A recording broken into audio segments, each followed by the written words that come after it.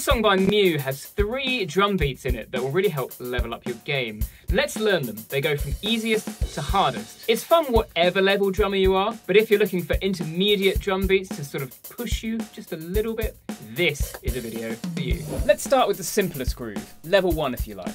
The first thing you hear in the song, this big anthemic chorus without vocals.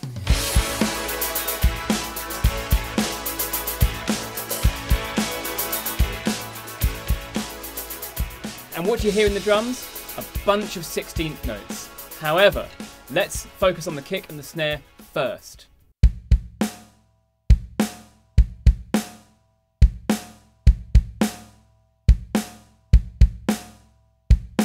Okay, now for those reprobate 16th notes. Let's get them under control. A teeny percent of drummers could play this one-handed without breaking a sweat. Fortunately for you and I, the drummer in this tune isn't into all that. This is a classic alternate hand 16th note pattern. The key to anything with single strokes, any pattern with alternate sticks, right, left, is this. Choose your leading hand, meaning which hand goes first, and then where does that hand go? This is important because you need to know which hands your kick and snare will sync with. If you're playing the kit this way around with the hi-hat on your left, you will lead with your right hand. In fact, if I move my left hand from the hi-hat to this drum pad so the sound doesn't trigger, you can hear what my leading hand is doing.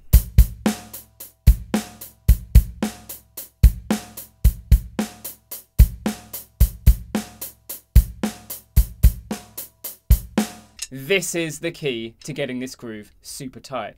Can you play it like that with one hand? Can your leading hand and your kick and your snare sync up perfectly? This movement between hi-hat and snare needs to be so natural you don't have to think about it at all. You can check Instagram, trade crypto, go for drinks, chat with your friends, go on a date. If you're struggling to get it tight, 2 things you can practice to get you there. First, hands only. The second, exactly what we just did with our leading hand.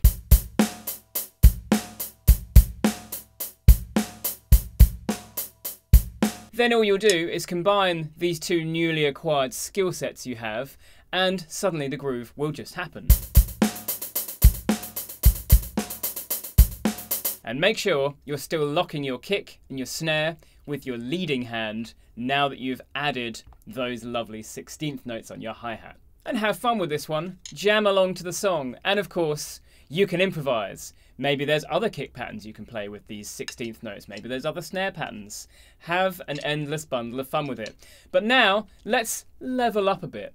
Let's try something a little more challenging. A classic trait in Mew songs is to have these slightly odd hi-hat patterns. They're just a bit more intricate.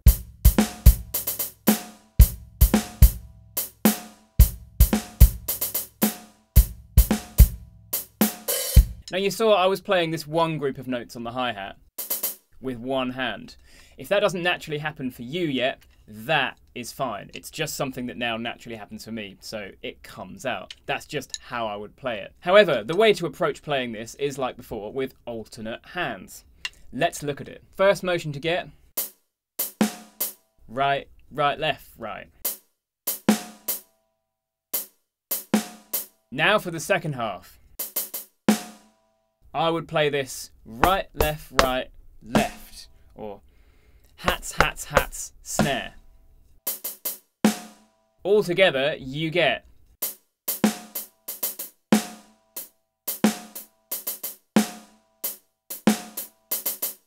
Now this is a pattern with variations, so that is bar 1. Now bar 2 is easier. The same beginning, but a different ending. Let me just double time the count to make that a little clearer if it wasn't. 1, 2 and 3, 4. 1, 2, 3, 4. 1, 2 and 3, 4. 1, 2, 3, 4. 1, 2 and 3, 4. 1, 2, 3, 4. Now, both of those patterns together.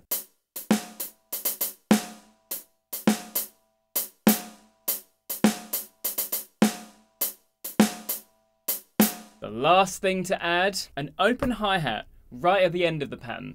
This happens every 4 bars, so altogether you'd get.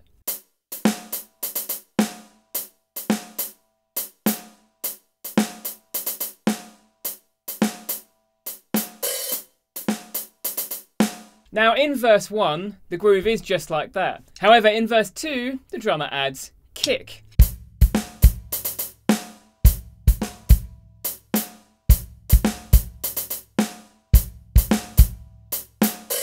You'll notice the kick matches the first 3 strokes you have with your right hand. Let's just look at it slowly.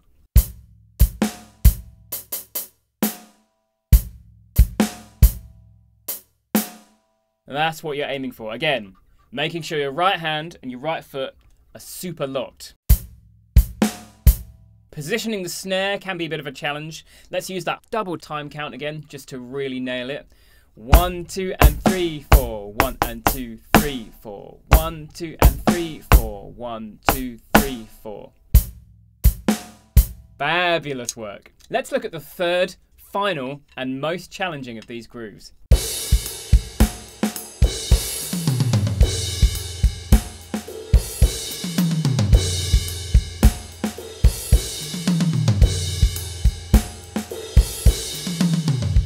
Your first leading question, what's the time signature? Everything up until now has been in this nice steady 4/4. What's going on here? Listen again.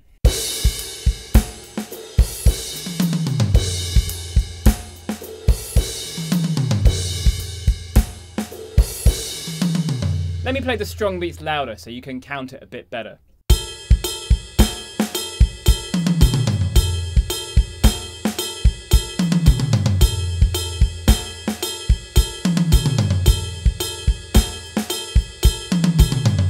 Did you get it? It's like 4 plus a fill, which is 2. 6, 4 plus 2, however you hear it. Let's dive into this. We're going to have to hit this beat in stages. Stage 1, right hand, ride 8th notes. Stage 2, snare on beat 3. 1 and 2 and 3 and 4 and. Stage 3, add some kick. We'll start with a simplified rhythm.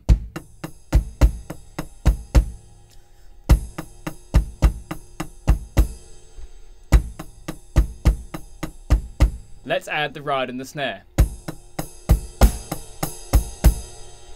1 and 2 and 3 and 4 and 5, 6. 1 and 2 and 3 and 4 and 5, 6. 1 and 2 and 3 and 4 and 5, 6. Stage 4. Time to add those 16th notes.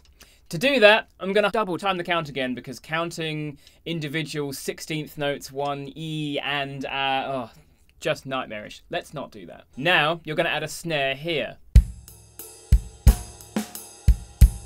Let's get that going. 1, 2, 3, 4, 1, 2, and 3, 4, 1. 1, 2, 3, 4, 1, 2, and 3, 4, 1. 1, 2, 3, 4, 1, 2, and 3, 4, 1. The independence between your right and left hand that might give you trouble, it's this. Both right, left, right. That's the bit. Both right, left, right. Both right, left, right. Once you've got that, it's time for stage 5. So many stages to this groove. And it's back to the kick. Time to add another 16th note. Check it out.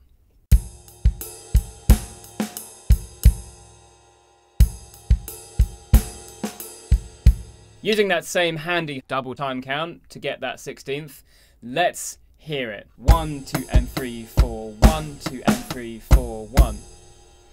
1, 2, and 3, 4, 1, 2, and 3, 4, 1. 1, 2, and 3, 4, 1, 2, and 3, 4, 1. So the groove overall now is da da da da da da da da da da da da da da. It's just a case of what drums or cymbals actually play those notes. Stage 6. Add some crashes.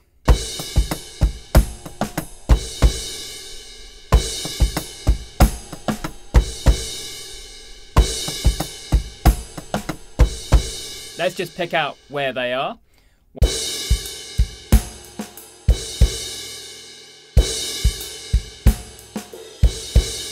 Congratulations! Was that a stretch for you? Let me know in the comments, or was this all a breeze? Now you're smart, so you've noticed we've left a conspicuous hole in this groove, and that is where a fill goes, and that means it's fill time! Every drummer's favourite time. Now you've mastered your groove,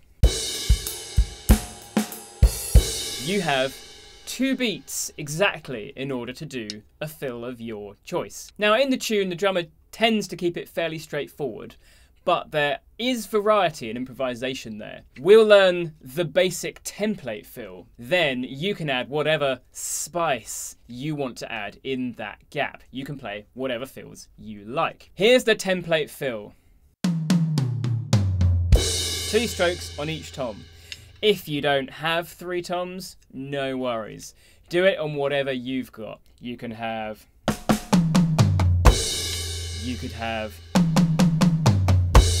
whatever makes sense for your setup. So what does that fill sound like in the context of the groove we just learned?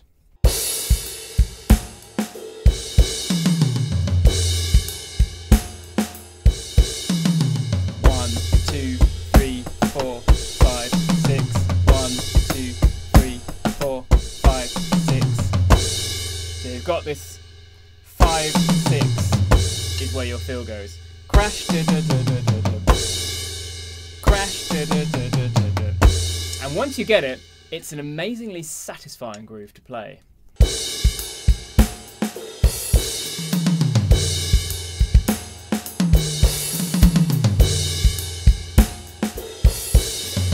Congratulations, you've now mastered 3 new beats that are going to push you into that next level.